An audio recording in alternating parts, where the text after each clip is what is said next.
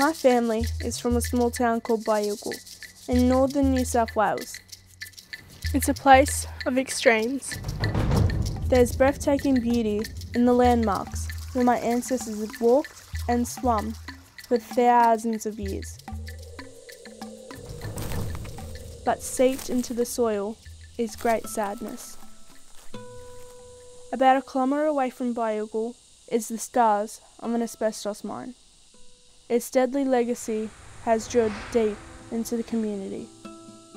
My great-grandfather and Pop worked at the mine.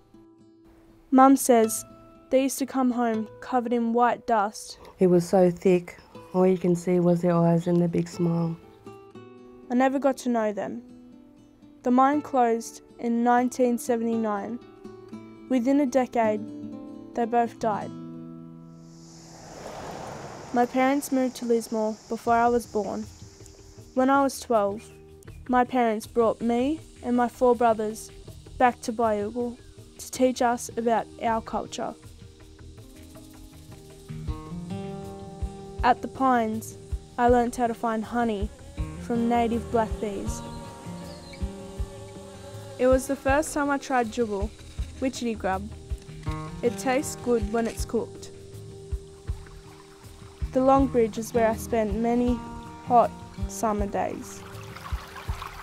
I float down the river on my back, looking at the sky. From the first time I came here, I knew this is my country, my home. A lot of knowledge about my tribe, the Baryulgil tribe, died with my great-grandfather. I'm sad the knowledge was lost because of the mine, but I'm glad I can still learn about my culture to help it survive for future generations.